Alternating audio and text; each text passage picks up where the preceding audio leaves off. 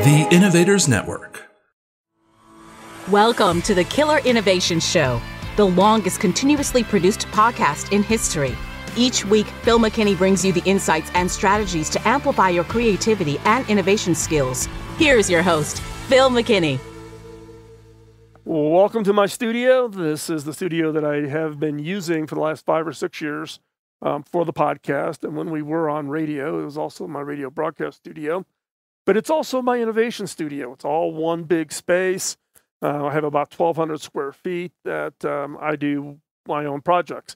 I also help other companies that are working on developing their own innovation. So this is the first of what I hope will be upcoming shows, and actually giving you more of an opportunity to see the studio and see how I work and see how I go from blank sheet of paper to actually developing innovations and turning those into products and services that actually ship. Today's show, we will go into looking at the books that I keep close by. This is a collection of books that I use as part of the inspiration. Now, this isn't the entire set of books. I literally have thousands. I've got bookshelves that go all the way to the back of the studio that have books on them going back many, many years. This is just a quick sampling of those books. And they cover a wide range. They cover everything from, Frank Lloyd Wright books to architecture design books to creativity books, human interactions, creativity thinking skills like Edward de Bono's book. And I'm going to go through each and every one of these books in today's show. So again, this is about inspiration. This is about giving you some thoughts about how I use materials and that sitting around my studio to inspire me when I'm working on developing innovations, projects, or ideas. We will have all of the titles of the books in the show notes, so you want to check that out. And also, before we get started, before we jump into the episode today, don't forget to subscribe. Go ahead, subscribe right now so that you get this and the shows. We've been doing the show now for 15 years, over 15 years. We're in season 16. We will click over to season 17, March 1st. So you want to subscribe, you get all that back catalog to listen to also, but and also like and share. It helps us with growing our subscriber base. We are the longest continuously produced podcast in history.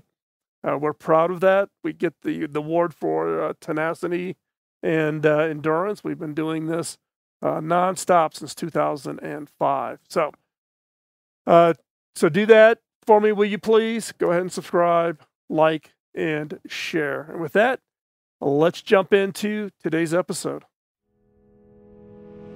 This episode is sponsored by Zoom. With Zoom, you can streamline your communication, collaboration, and creativity all in one place.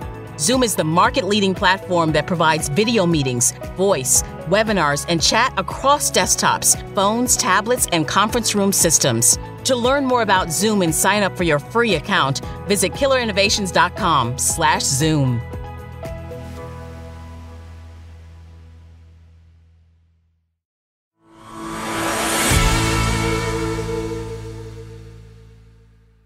Welcome to my studio. You know this as the studio that I do my broadcast from, the podcasting, webinars that I do, etc.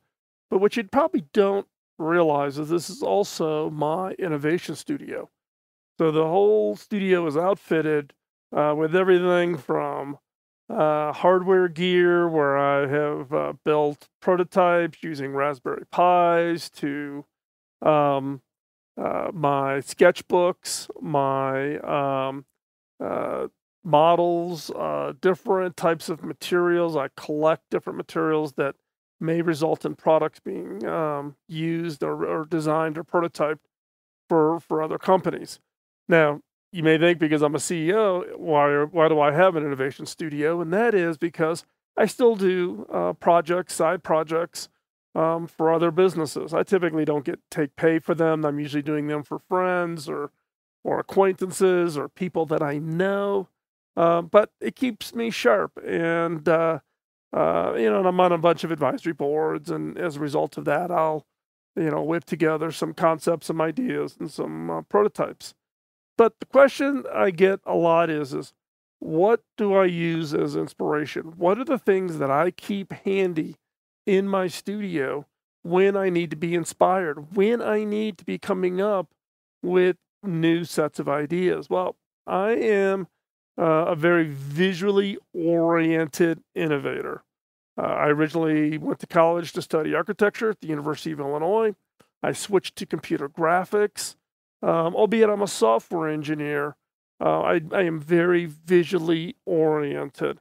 And so for me, it's inspirational materials are things that kind of tickle that creativity bone in me, and they tend to be visually oriented. So what I'm going to share with you is those books, specifically books that I keep close by. They're piled up on top of my desk. I've got bookshelves lining the entire studio.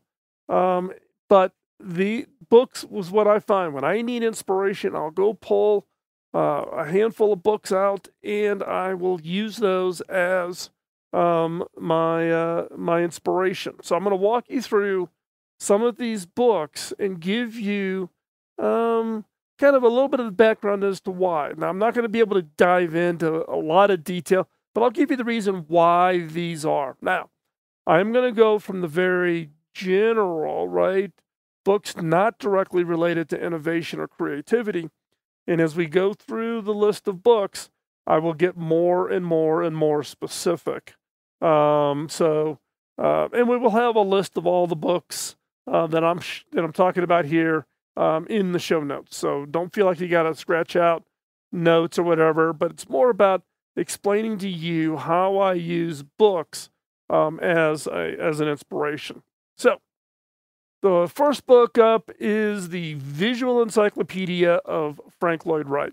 As I said before, I originally went to college. I was going to be an architect. I grew up in Chicago. Every kid in Chicago that's got any form of a visual orientation was very familiar with Frank Lloyd Wright. That's where he started his career. And as a result,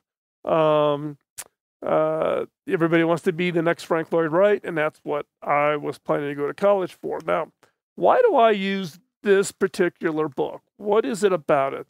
Well, one, I'm really in love and fascinated by architecture. I've probably have visited most, if not all, of the Frank Lloyd Wright buildings or buildings built by Taliesin, which were his apprentices or interns, whatever term you want to use.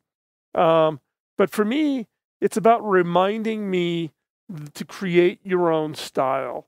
Don't do what everybody else does. And that's where Frank Lloyd Wright really set himself out right off the bat, was through the fact that he created his own language, his own design style, his own sense of aesthetics, his own kind of prioritization of importance. The feeling that you get when you walk into a Frank Lloyd Wright building is completely different than you would have in any other building. And so as a result, for me, it's not so much he's got product ideas in here that I could kind of riff on, but it's more about that reminder of non-conformity. Don't do what everybody else does. Create something in your own language. Now, the next book I want to talk about is one called A Pattern Language. Pattern Language comes from Christopher Alexander, a professor at UC Berkeley. Now, I don't even know. I didn't bother to, look this up to see, So the original copyright is 1977. Now, what this is this is a study and a book that breaks out all of what's called patterns that you find if you were doing a systems planning approach to buildings, houses, even cities. This is one of a multi-book series. I own all of them. And what really got me triggered on pattern language, though, was that this book was the book that was used by the developers of the original Sim games. So the Sims, where you create your own people, you designed your houses, you built communities, etc. The developers who were building those games actually tapped into what's in this book and in the other series from Christopher Alexander, along with all of his co-authors, around what makes for a certain kind of a structure around town, cities, central areas in an area. How do you think about the balance between residential, commercial, things like sporting areas or shopping centers, etc. So, and again, this is not so much being you can't take what's in this book and directly apply it to a new product or a new service, but it helps me think about the fact that there are these patterns. There are patterns that make and generate a certain kind of a feeling, a certain kind of an experience, and that's what this reminder is. And actually, it's quite interesting because there's a number of things in this book that does take into account how to create that feeling. How do you create a feeling of excitement around walking into a space or experiencing something? So, again, pattern language, Christopher Alexander. Not sure how easy, how hard it is to create this book. I've had this book forever, and when I bought it, it was $49.95. So who knows what they're charging now? But I've got the entire collection of this, and it keeps a prominent position on my bookshelf. The next book I wanted to talk about was one called Designing Interactions, put together by Bill Moggridge. And you can see by the list of all the authors down the left-hand side, it's a hardback book, but it's about how do you design experiences. And it takes the experiences from a variety of different experiences. So, in fact, we just talked about Chris Alexander. Will Wright, who is the developer of The Sims, used the pattern language book that I just showed you, and it actually talks a little bit about it here in how they developed the game. What was the original concept? What was it they were trying to do? How they do the design work, etc. The one area of particular interest that I wanted to point out was Dennis Boyle and the development of the Palm 5. If you're old enough to remember the Palm product lines and the handsprings, and then the Trio, which became the phone for it, the accessories like cameras, and then ultimately resulting in the product. I was always a big Palm in love with it, and I had the opportunity when I was the CTO for Hewlett Packard to actually buy Palm and bring it into HP. I was part of that executive team that negotiated the deal. I led the technical due diligence to acquire WebOS and the overall products. This is a great book because it gives you it's a single book, but you get a wide range. It's got like the original work on dealing with things like Google, etc. Great book. Good one to have in your library. Again, it's a pretty big book, but I have it and I keep it in a pretty prominent place. The next book I want to talk about is The Universal Principles of Design. And this is talking about, it's kind of the collection of all of what I would call the design rules that you should. Now, there's a lot of other books out there that maybe even are a little bit more current on this, but this is a case of not only showing you what to do, but also where problems crop up in the form of what doesn't work. For instance, it talks about even things like how do you design your user interfaces for your menus in correlation to the importance of placement of accelerators and brakes in cars. Knowing that consistent pattern movement when you're moving from your foot from the accelerator to the brake plays out in user interface designs and things like that. Again, another one to kind of give you some good insights. I've actually, over the years, I've developed checklists out of this book and the Designing Interactions. And I use those checklists, literally as a way to, think about what not to do, what things to avoid, those kinds of things. Now, this is actually the second book in a series from Michael Michalko. This book is called Cracking Creativity. The one prior to that is one that most everybody has, which is Thinker Toys. And Thinker Toys is, if you don't have it and you're in the innovation space, go get it. Just get it. Michael has done a phenomenal job of literally collecting up all the tools, all of the approaches, all of the ways of running brainstorming and the use of Scamper and thousands of others kinds of it. In this case, and you can tell, I've actually got underlines in this book. It tells you how often I go back and refer to this. But again, this is kind of a reminder, less about the specific tools, but actually walks you through and then, of coming up with new ideas. In fact, here's one that says, cut up the indexes of your books and throw those fragments into a fishbowl and then randomly pull them out and use those as sparking points, right? I put it, my comment here is possible software system could create a book or create an application or a tool. But again, I have this book. I have Thinker Toys. It's actually, I've lent it out to somebody. So I didn't have it, or I would have been showing that one. I also have the Think Pack, which are the cards that go with Thinker Toys. Pretty much anything Michael puts out, I buy. So he's one of those authors that gets it. He's a great, great, great collector of creativity and innovation tools that everybody can use, and he explains them in a very clear and concise way. So anything Michael produces, go ahead and get it. And then the other book in the kind of creativity space that I love is the 6 Thinking Hats from Dr. DeBono. Now,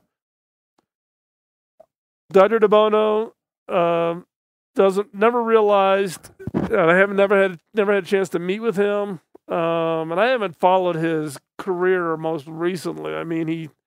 He has put out books periodically, but I kind of got turned on to the whole creativity and innovation space by a TV show that he did that was broadcast on the U.S. PBS stations back when I was a kid.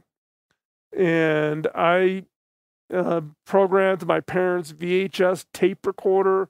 I taped the show. It wasn't always reliable. I drove my parents nuts to make sure I was home so I could watch it, have my notebook out so I could take notes.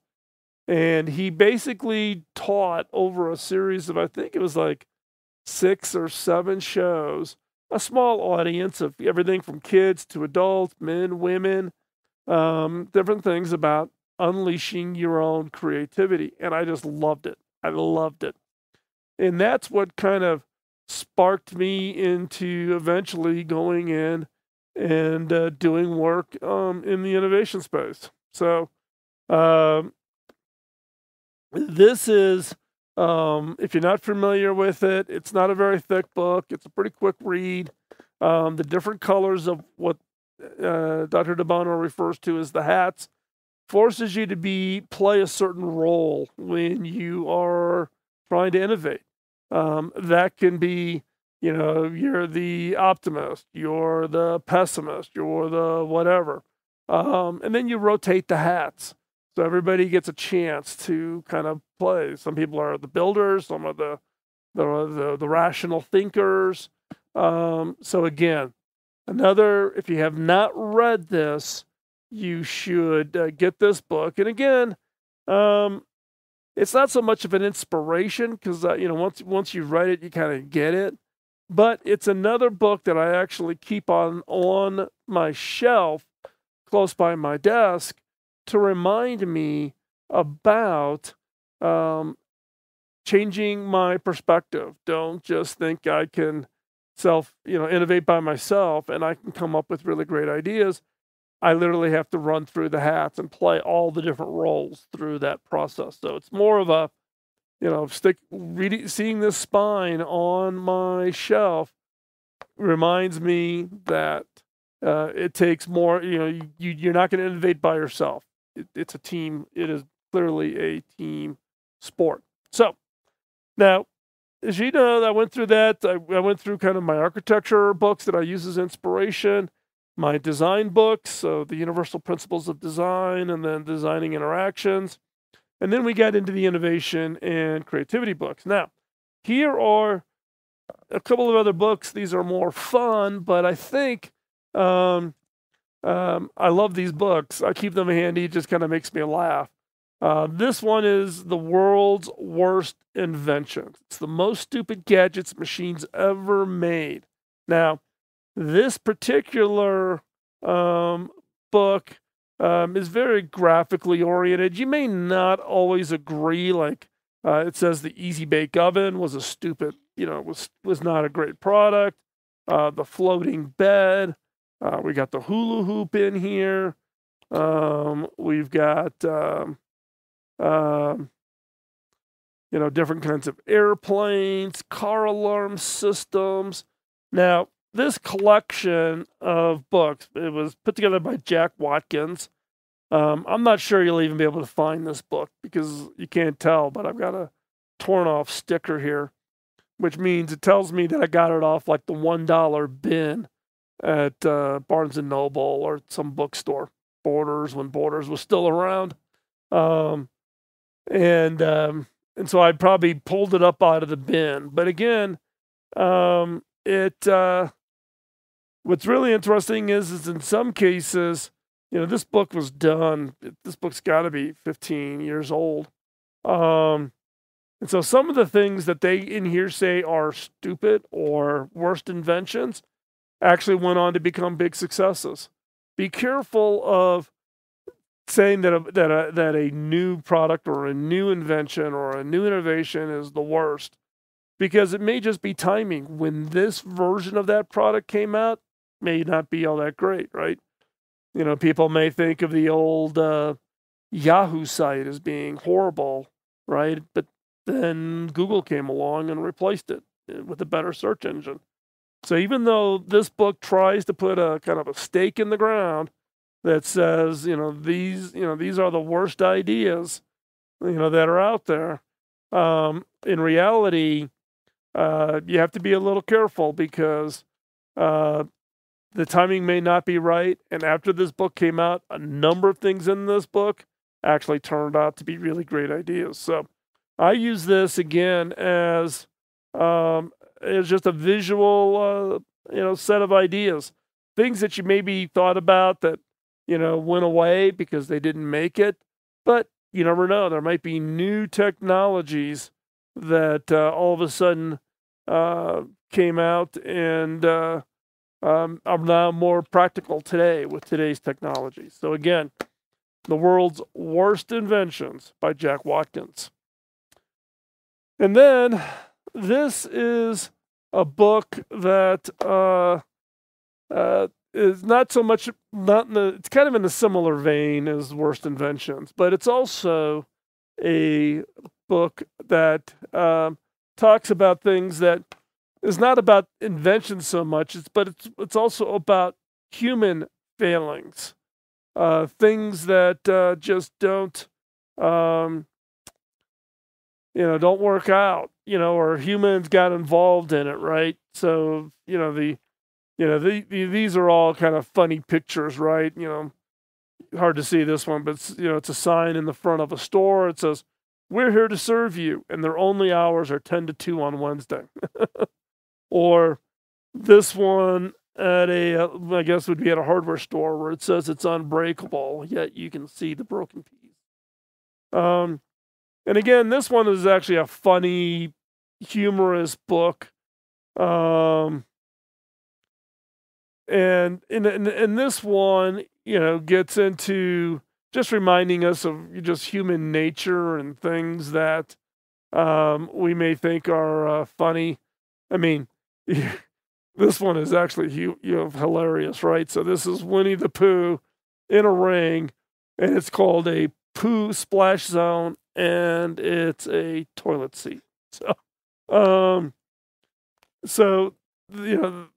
this is again just reminding us of the human failings of what goes on out there. No matter how well you think you've designed something, people can do the unexpected with whatever innovation, product, service that you can think of. And so, this one's a little bit close to home. You can't see it, but that's a traditional sign that you see when you come into the state of Colorado, which is where I live and where my studio's at. It says, "Welcome to colorful Colorado." And it's pretty much white and gray. Welcome to winter in Colorado. So, again, fail harder. This comes from the failblog.org. There's a similar book to this. If you don't have it, it's on the whole experience of autocorrect. So you go to send a text and it autocorrects it. Interestingly enough, my agent for my book, Beyond the Obvious, is the same agent for that author, the author who came up with the autocorrect. And I've got the paperback version someplace. I literally can't get past 3 or 4 without laughing in hysterics. So you may want to check that book out also. But again, fail harder, failblog.org community. These are all the pictures and images that get posted up there. This book is a little old. There's probably been some even more humorous ones that have been posted. So I wanted to kind of cover both the worst inventions and fail harder to remind you that, yes, you use these other books for inspirations, but you have to think about them in the context of how do you innovate. And so I wanted to just share with you, these are books that I keep here right next close to my desk here in the studio.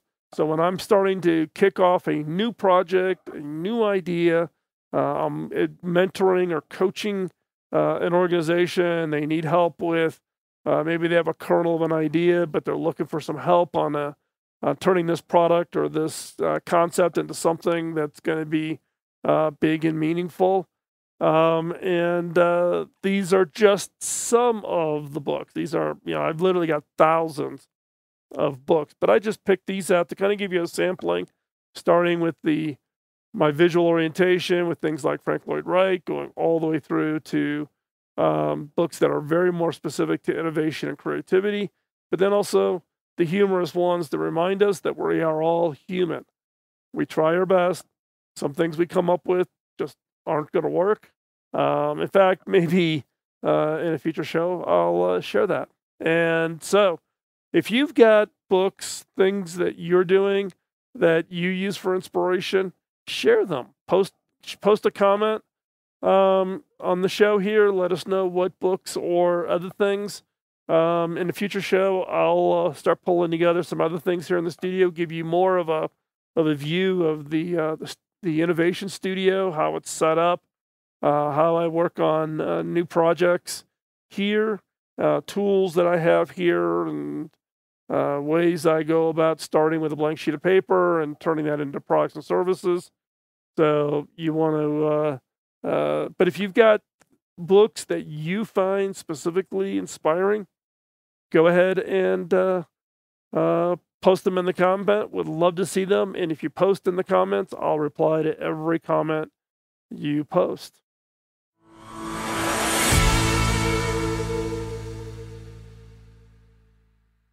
Thanks for joining us on today's show. One of the things I did want to share with you as we wrap this up today is that all of the books that we covered in today's episode, we will have all that information in the show notes. So you don't have to worry about trying to go back and listen and grab them. Check out the show notes, and we'll give you all of the information on the books themselves.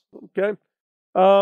If you're interested in experiencing how I innovate, how I ideate, how do I come up with ideas and then run those through, one is you can go back through the more than 15 years of content. I've shared everything here on the show.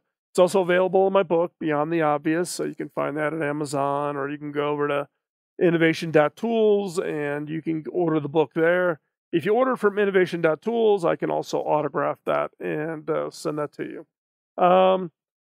But if you're interested in actually experiencing it live, if you and your team have a challenge that you are particularly wanting to go after, then think about setting up time for a disruptive ideation workshop. You can go to disruptiveideation.com, gives you all the information.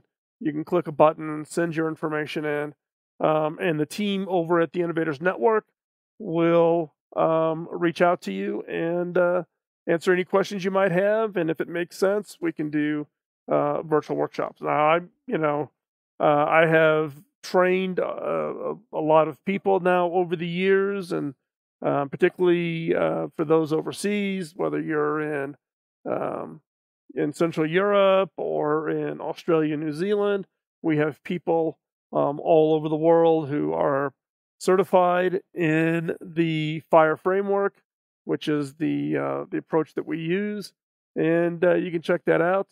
If you're interested in seeing a little bit more about some of the projects, the innovation projects that I've done, and it's just a small sampling. There's not many up there yet. I'm debating about going back and trying to load up all of the projects that I've done over my career, but you get a good sampling over it. You can go over to techtrend.com. TechTrend is the innovation studio. It is the framework. TechTrend has been around since 1996, and that's how we did all the work for companies of all types, museums. I've designed lobbies for corporate headquarters to developing, high-tech products and services, everything in between. So you can go check those out over at techtrend.com. And with that, I'm going to sign off. Again, one favor I would ask of you is to please subscribe and like and share. So let others know about the show and give us some feedback. Let us know. Let us know what you think of the show today. Love to hear it. If you have books that inspire you, share them. Share them with the community. Post them in the comments. If you post them in the comments, I will watch that for those, and I will reply to each and every comment. So post those up. Love to see what you find inspiring. And with that, we'll talk to you next week. Bye-bye. Podcasting nonstop since 2005, this has been the Killer Innovation Show on the Innovators Network. This show is distributed by the Innovators Network. For more information and other great shows and content, visit theinnovators.network.